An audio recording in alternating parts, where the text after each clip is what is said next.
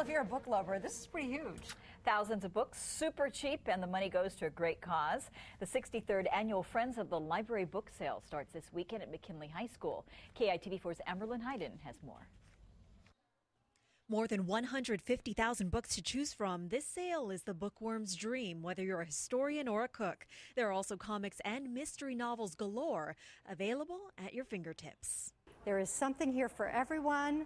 There are incredible children's books. There's incredible Hawaiiana. A lot of it is out of print, so this is where you come to find that type of thing. The sale boasts collections of CDs, DVDs, including TV series, and even a small collection of high school and college yearbooks. You know how you lose it, you move, and then you come back, and it's like, so we have a whole section on Hawaiian yearbooks. And the same volunteers who help unpack and organize every book by category will likely be on hand to help if you get too overwhelmed. Executive Director of the Friends of the Library, Bird Sestair, says it's also a good idea to come in with a game plan. When you first arrive at the door, you might want to get one of our book bags that are new this year, the Friends of the Library of Hawaii book bag, and get a layout, because this will tell you where all the sections are. You can't beat the price. Most books range from $1 to $5, but for rare books, you'll pay more.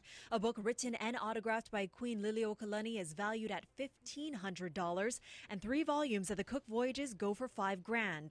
Friends of the Library members get first crack at the sale items tonight. Anyone can join at the door and come tonight. It goes back to support the programs at Hawaii's public libraries. This sale benefits every single library in the state. Sestair says the inventory will be updated throughout the week for those who can't make it this weekend. Amberlyn Hayden, KITV4 News.